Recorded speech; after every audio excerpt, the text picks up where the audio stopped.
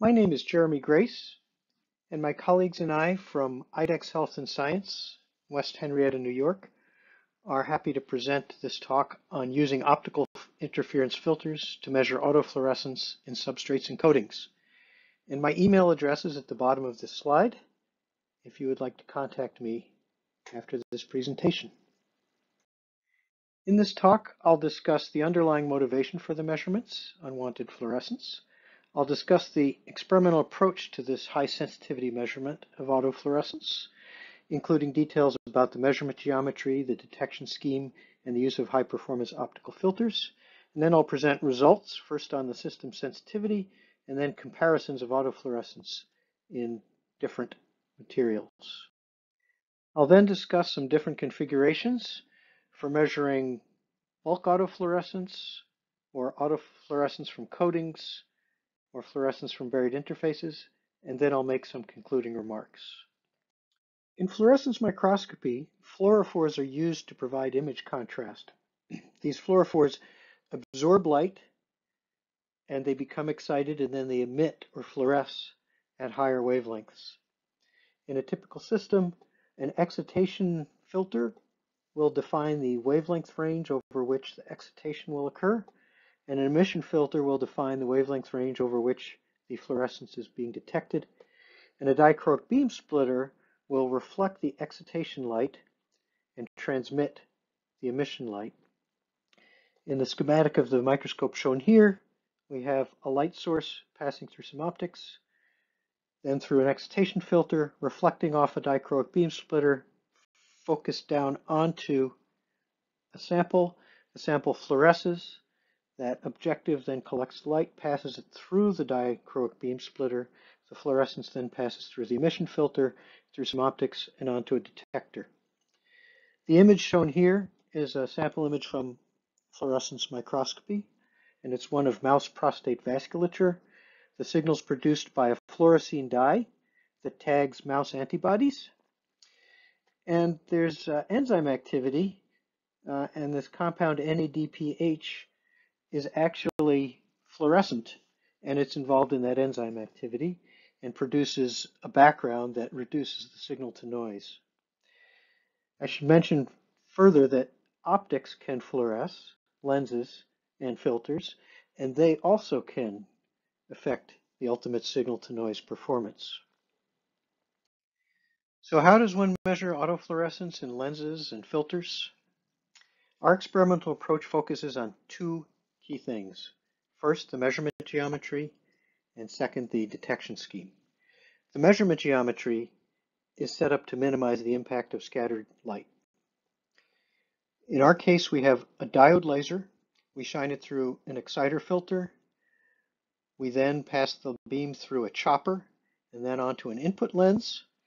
The input lens focuses that beam onto the surface of a sample, and the excitation is at oblique angle so that the reflected ray does not make it into the detection path. On the detection path, we have a microscope objective, which is focused on the surface of the sample, and then the light coming through that objective passes through an emitter filter and onto a detector. So the oblique incidence helps minimize scattered light getting into the detection path. The use of an emission filter that blocks heavily at the excitation wavelengths eliminates any further scatter that might end up in the detection path. And then there are low reflection baffles, not shown here, but you have to have some kind of low reflection baffles to manage the reflected light in the setup. Our detection scheme employs a high gain preamp and phase lock detection. In other words, a lock-in amplifier with a chopper reference signal. Our detector is a silicon photodiode. Typical photocurrents are picoamps or higher. The photocurrent is passed through a transimpedance amplifier and boosted by a gain of 10 to the 4th to 10 to the 9th volts per amp. The boosted signal goes to the input channel of the lock-in amplifier. The chopper electronics put out a reference signal that drives the reference channel of the lock-in amp. The exciter and emitter filters used in this work are high-performance optical filters from Semrock. The exciter is the FF01 37852 with a center wavelength of 378 nanometers, bandwidth of 52 nanometers. The emitter filter is the FF01 505119 with a center wavelength of 505 nanometers and a bandwidth of 119 nanometers. These filters have nice deep edges, and importantly, they have deep blocking. The optical density plots shown here for the exciter and emitter demonstrate the out-of-band blocking in excess of OD6 down into the UV and out into the NIR for both filters. One can trade off signal for spectral information by using a narrower band emitter filter, so there will be less total light collected, but it will come from a more well-defined spectral region. One could imagine a series of, say, 20 nanometer wide emitter filters spaced apart across this passband, or maybe going beyond the edge of this FF01 505119. Here are some initial results from this system. The results are for a 2 millimeter thick plastic slide we call a DAPI slide. It's embedded with material that simulates the fluorescence from this DAPI fluorophore. The full name for the DAPI fluorophore is shown here below. Data are also shown for a 1 millimeter thick microscope slide and a 0.2 millimeter thick cover slip. The plot shows photodiode current against excitation lens position. That lens focuses the beam down on the sample surface, and it's translated normal to the detection optics axis. And as the spot translates into the field of view of the objective, the signal increases, and as it continues to translate and then leaves the field of view, the signal decreases. On this scale, the signal from the microscope slide and the cover slip are not discernible. When the same data are plotted on a logarithmic axis, one does see that the microscope slide and the cover slip do fluoresce, just at much lower levels than the DAPI slide. One can determine the system sensitivity with a setup shown in schematic here. We take the laser diode and we shine it through the exciter filter, through the chopper, and through a neutral density filter of density 1, and right onto the detector. The diode puts out 4.5 milliwatts at 405 nanometers. The neutral density filter has an optical density of 1. The detected signal is 355 millivolts on the lock-in using a transimpedance amplifier gain of 10 to the 4th volts per amp. And working through all those numbers, one determines that a picowatt of optical power corresponds to 0.08 picoamps. And indeed, when we have tested this setup on other samples, in this case the cover slip is the most strongly emitting sample, one sees that we are clearly capable of detecting 0.1, 0.08 picoamps of signal clear of a lower background. The two lower fluorescing samples are 3 millimeter thick low autofluorescence fused silica and 0.2 millimeter thick optical grade fused silica. Here are some comparative results for a bunch of samples. We plot the peak photocurrent for a 1 millimeter thick microscope slide and a 0.2 millimeter thick cover slip. Assuming they're both made out of the same kind of soda-lime glass, the signal ratio is consistent with their thickness ratio, suggesting the sampling depth of the measurement is at least a millimeter thick. Moving on to the 3 millimeter thick fused silica, that's low autofluorescence grade fused silica. We see that that is a much lower fluorescing material, given how thick it is and how low the signal is relative to the others. And then we have 0.2 millimeter thick optical grade fused silica that is not quite as good as this 3 millimeter low autofluorescence sample. On the right, we have anti-reflection coated blanks 1 and 2.